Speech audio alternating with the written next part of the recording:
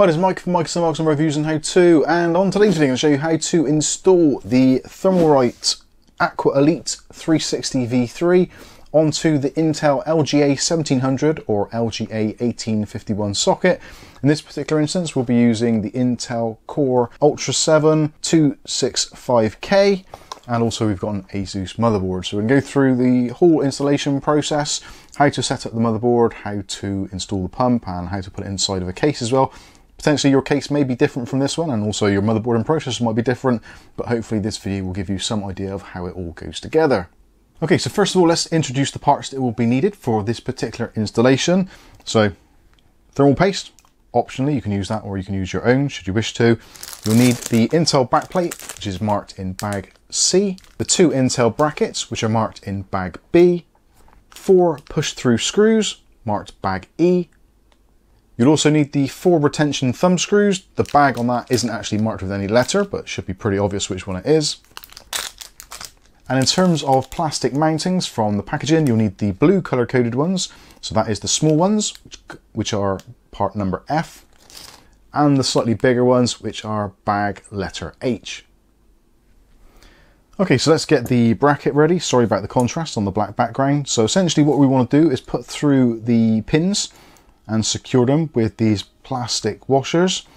When it comes to the actual section here, you want to use the outermost one, so the inner one, which is there. That is for the LGA115X and 1200.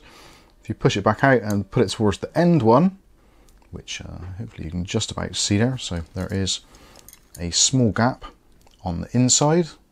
So this is now in the LGA1700 and also 1800. So when you've got that pushed through, grab one of the blue plastic washers and push that over, and then that should lock it into place. It's not a brilliant solution, to be honest with you, but it kind of works, and the compression when it's all tightened up should be fine. So just do all 4 of the corners. If you want to, you can push it down onto a surface to hold it in place. Put the washers over the top.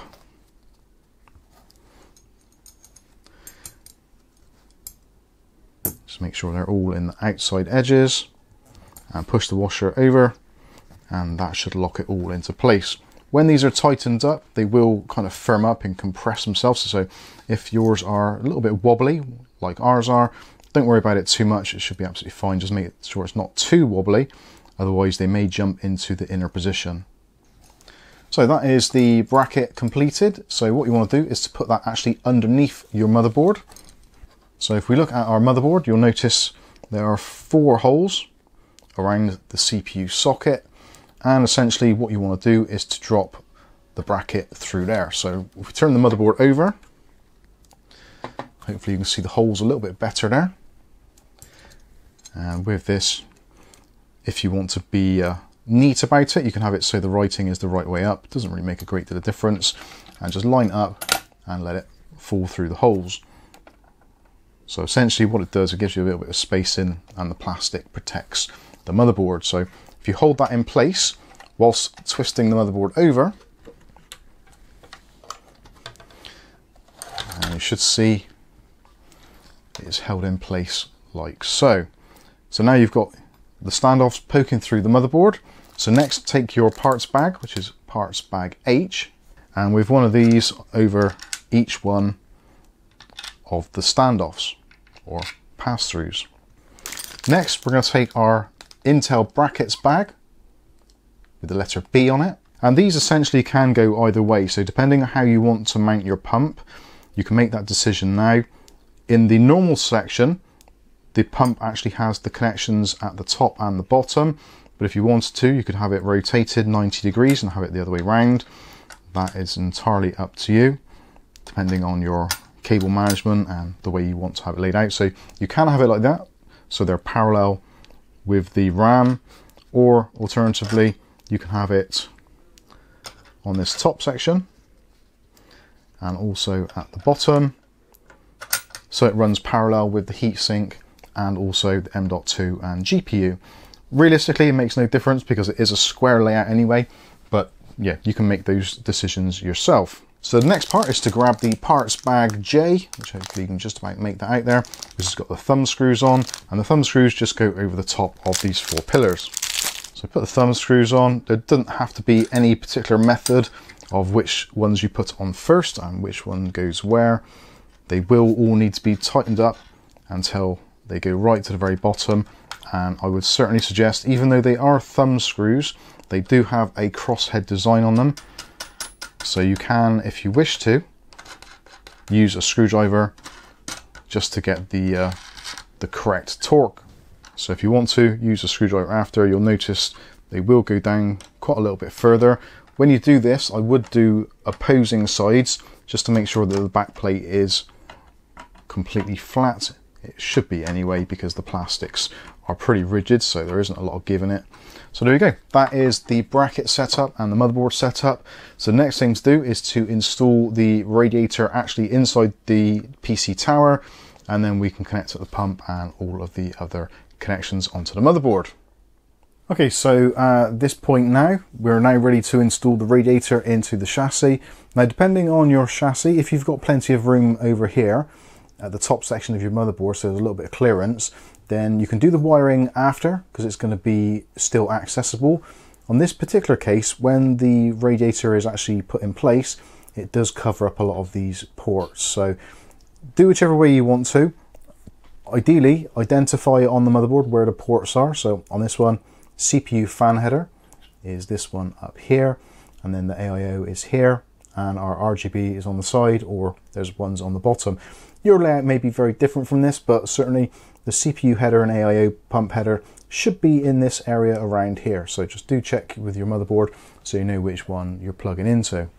Now, what I would suggest to do if you don't have a lot of room is to get the pump and the cables and just basically put it roughly in place so you can pull it through these holes at the back here, however you see fit.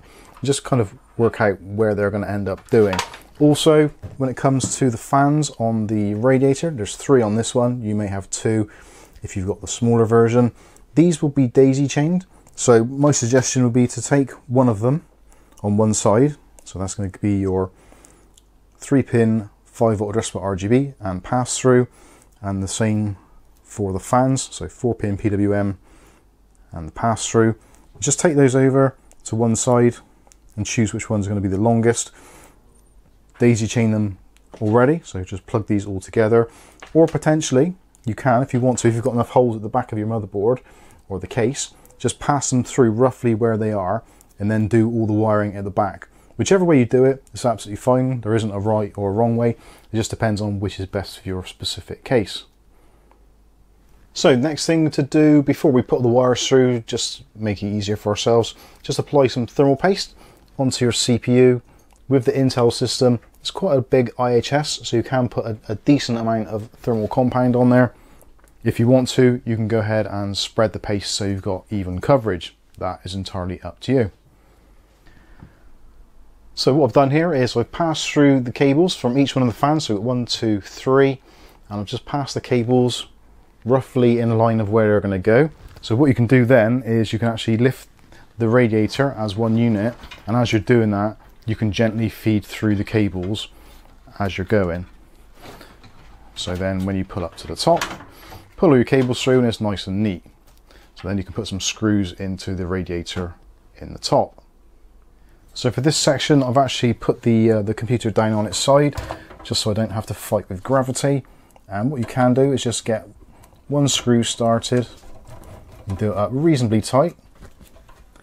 And then if you go to the exact opposite other corner, and we'll put a screw in there as well.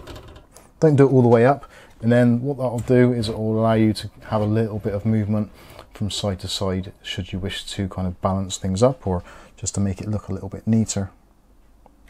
Sometimes, in some cases, because the holes aren't particularly well lined up, you could get one of these sort of more central ones done. So that is locked in place. Again, just do whatever suits you and just attach all of the screws to hold it firmly in place. And there are all the screws firmly attached. Okay, so that is the cables passed through from the back here. So there is from one fan, there is from the other, And there it is from the last one. So what you want to do is just to daisy chain all the cables together. So have it so that you've got the one that plugs into the motherboard at one side, and then these can be daisy chained together. They just push together on the pass through, and just do that for all 3 fans, and also then do the same for the addressable RGB, again having the female plug at the end. Also with this, make sure that the last one on the chain has the plastic cover over it to prevent any short circuits from the system, or potentially you can connect this up to other devices when you're done if you need to connect up more on one daisy chain. Alternatively, you can also use the included little fan hub splitter, but it's a little bit pointless and just adds more bulk to the system.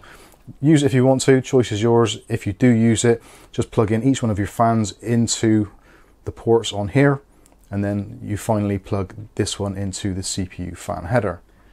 So now we can actually attach the pump to the CPU.